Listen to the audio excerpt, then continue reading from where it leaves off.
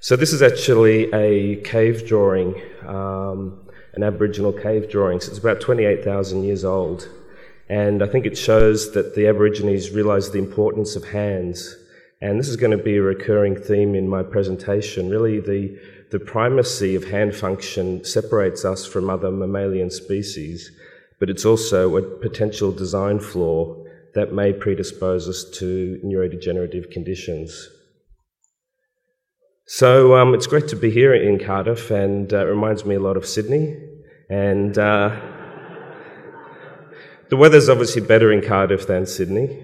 And as Pam said, I spent 4 great years working in the UK, in Queen Square, in the hospital initially, and then doing a postdoc. And I think the connections with the ABN and the positions that are offered for Australian and New Zealand trainees is really superb. And everyone virtually in Australia has been passing through institutions in the United Kingdom to Australian neurology's benefit. And these are my colleagues and predecessors in Sydney. So the 4 of them there are all Bushell professors of neurology, and they all had long periods working in the United Kingdom. So the first one is, I don't have a pointer, but the one in the second to the left is Jim McLeod, who initially, as well as doing his clinical neurology, did animal experimental work in neurosciences and was also the captain of the Oxford boat crew that won. Then we've got John Pollard, who's next to him, and David Burke.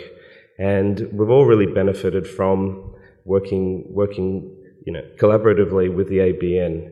And the pleasing thing now is actually in the last couple of years we've been able to put positions back in Australia for British trainees to come over to Australia, so hopefully we can repay some of the hospitality. Now, the other thing that I would like to mention is the Journal of Neurology and Neurosurgery and Psychiatry.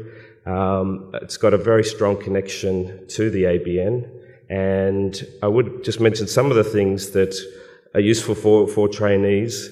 Although I did see one of the posters that was out there, poster 8, said what happens to research that's presented in the ABN, and by far and away most of the research is published in JNNP. So that was great to see. And each month we choose an editor's choice and a patient's choice. These are freely downloadable, and we try and get the authors to speak to us, to try and give us some background to their work.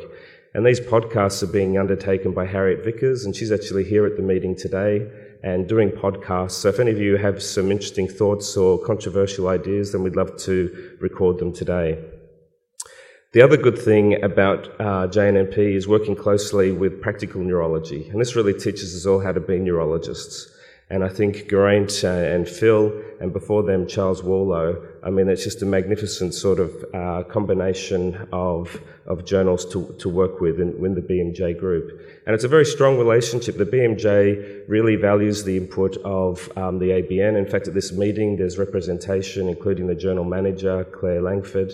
And, I think these journals are really have grown out of the ABN.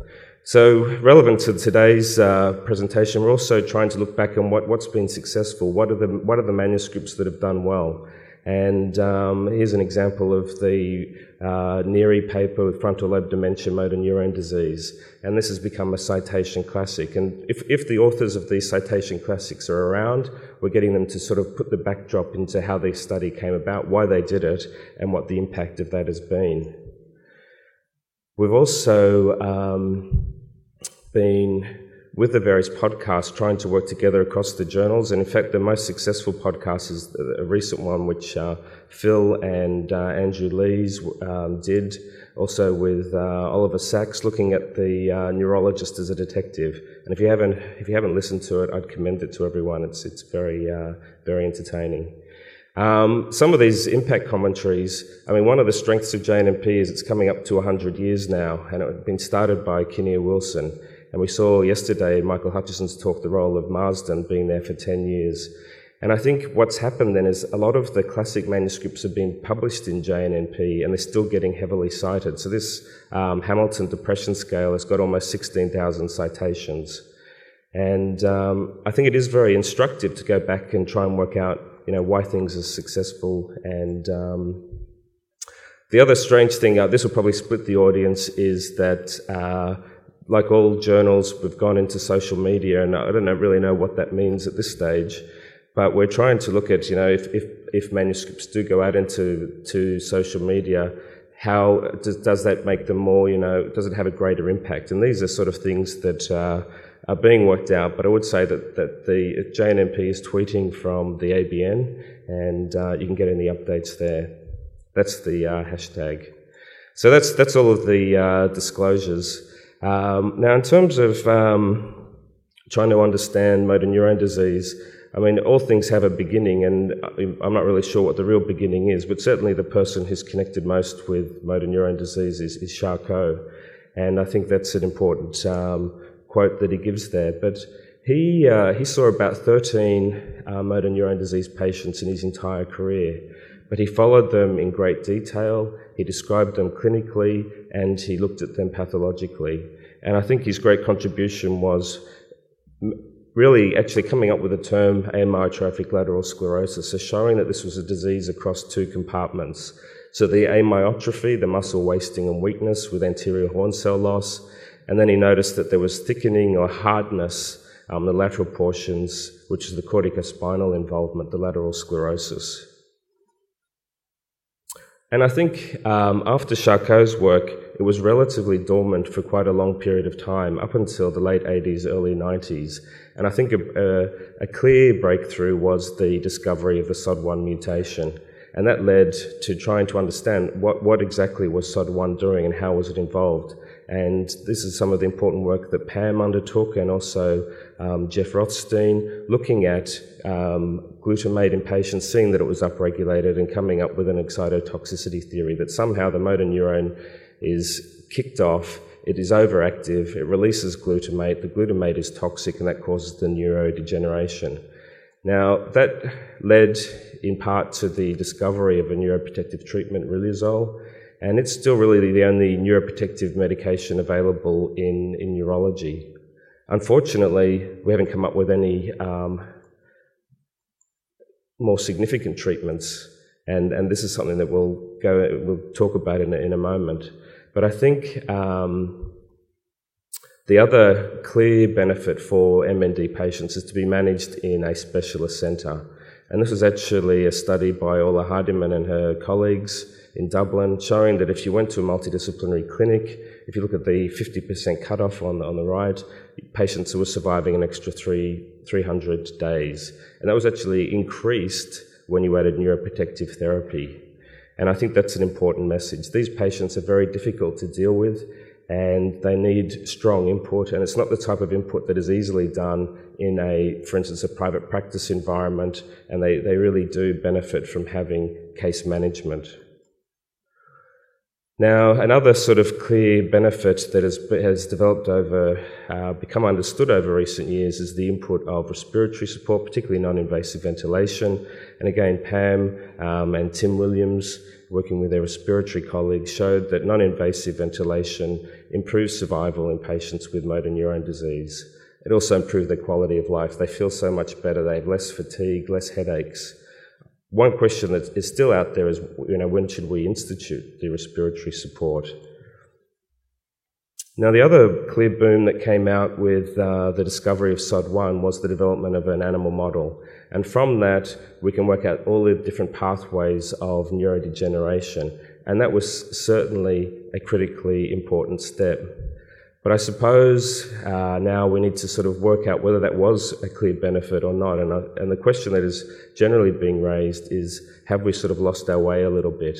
And what do I mean by this? And this is the meeting that Pam mentioned. We discussed the various controversies in motor neurone disease. And one of the ones is, has this model really outlived its usefulness? And I think probably on the balance, it may well have done so. So why do I say that? Well, the critical issue is now there's been about 150 positive studies in the SOD1 mouse, and not one of those studies has translated into a treatment for patients. And in fact, the riluzole study was a study in humans first before it was brought back to do a study in the SOD1 mouse. Now, it's a very unusual phenotype. It's virtually purely lower motor neurone. It's got a very aggressive disease course. And why were the animal studies positive when the patients weren't? Well, generally the treatments were given soon after the mouse was born. And unfortunately for us, with patients, we can't do that. We don't know who's going to get motor neurone disease and when is it going to develop. But I suppose critically, the SOD1 model is not associated with TDP43 inclusions. And so for those reasons, I think there's a clear need to come up with better sort of strategies to try and investigate the disease. And that brings us to what we can all do. I think the clinical information that we can gather on these patients, the better chance we have of actually coming up with an appropriate treatment. So what should we do? Well, the other person who's intrinsically linked with motor neurone disease is Lou Gehrig. I'm not sure if we can get any volume for the video, but this is his farewell speech at Yankee Stadium. I don't know if you can put the sound on for the video, but he's being presented with a medallion by that's Babe Ruth. They'd had a number of fights, but with Gehrig's diagnosis, they managed to patch up. You can see here, when he's starting to walk across, he's limping.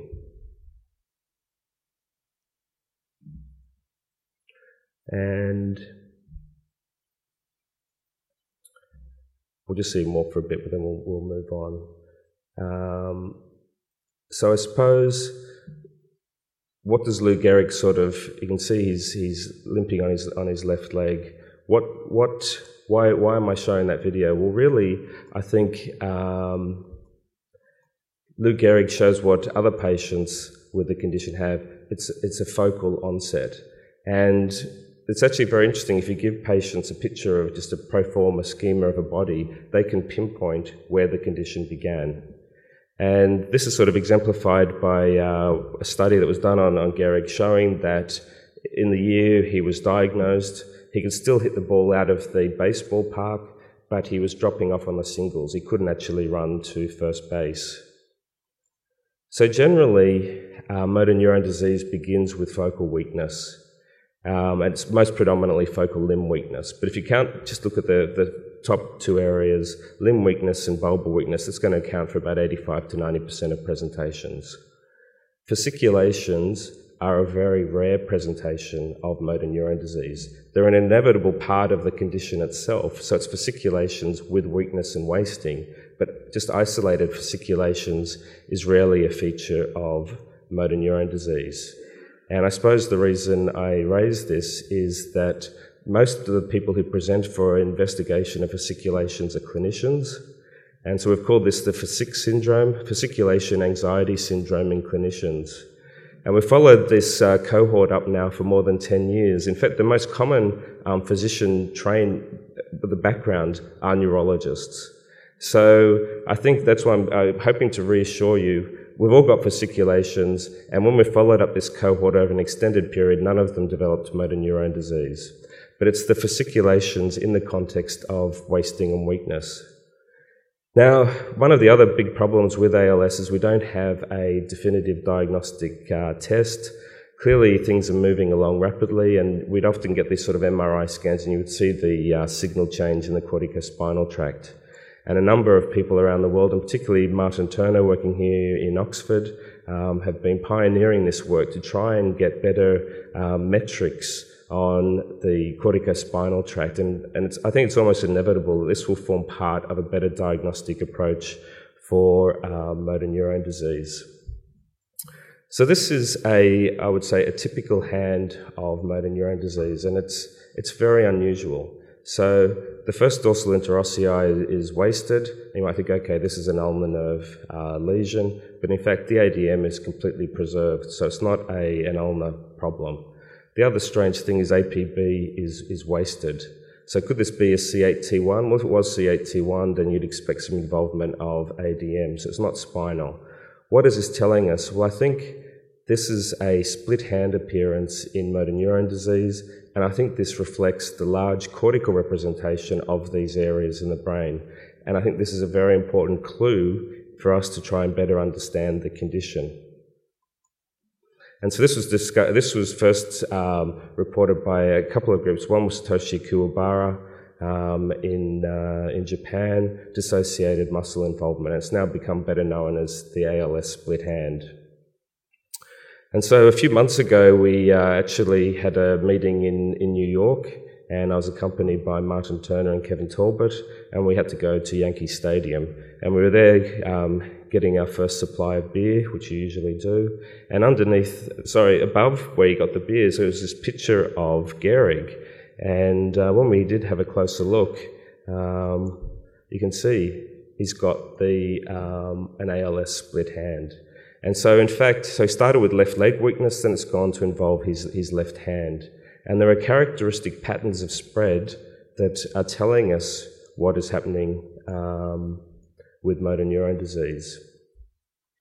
So, really, what is the origin of ALS? And I think this has been a subject to debate, but I think it is becoming clearer that, people might think that it was more a neuromuscular condition and perhaps there was some retrograde approach and neurotoxicity. I think that's a more difficult argument to sustain at the moment, and I would say that probably more people are leaning towards a primary central process with anterograde excitotoxicity moving down to the anterior horn cell and somehow getting across both compartments of the nervous system. So that's called a dying forward approach. And it was really Andrew Wyson who has championed this over a long period of time. But in fact, the early writings of Charcot also raised this as the likely process. So we've been quite interested in trying to work out what does come first. Where is it beginning? How is it spreading? And so we've been looking at patients, sporadic patients, but also looking at familial patients and individuals who have genetic mutations linked to motor neurone disease but who are completely normal, and trying to basically interrogate the whole of their nervous system, so from the brain through to their peripheral axons. And we've been using transcranial magnetic stimulation to look at their brains, and this is what is normal. So basically, if you give two pulses close to each other, you get a period of inhibition followed by a period of facilitation. So that's normal. And when you study patients with motor neurone disease, we've now studied more than 500 ALS patients, and there's a significant shift down. So the inhibition is lost, the facilitation is increased, so they're hyperexcitable. If you look at individuals who have familial motor neurone disease, from the clinical perspective, we can't distinguish who is familial or sporadic. It's only by knowing the family history. So on the clinical examination, they look exactly the same, and people have wondered whether they were the same diseases or not. And in fact, when you look at familial ALS, and these are SOD1 individuals, there's also evidence of cortical hyperexcitability, and that seems to correlate with peripheral involvement. But we weren't sure what was coming first. Was it the peripheral involvement or the central involvement? They were certainly linked. And going back to riluzole, it's funny, even though it's been around for such a long period of time, we're not really sure how it's working. And we know that it's having an effect by reducing glutamate release, but it also seems as though it's working through sodium channels both centrally and peripherally, particularly persistent sodium conductances. And what we've been doing now is when we first diagnose a patient, then we study them, put them onto riluzole, and when they get riluzole, they get a pseudo-normalization. So it comes back towards normal, but it's not normal, and then gradually over time that still runs down. And eventually the cortex becomes relatively inexcitable as all of the corticospinal tract neurons are lost. So actually we've been working with MagStim based here in Wales, and we're trying now to put all of the paradigms into the clinical equipment. So hopefully everyone can get a go at testing it, because I think this might be useful in terms of a functional marker.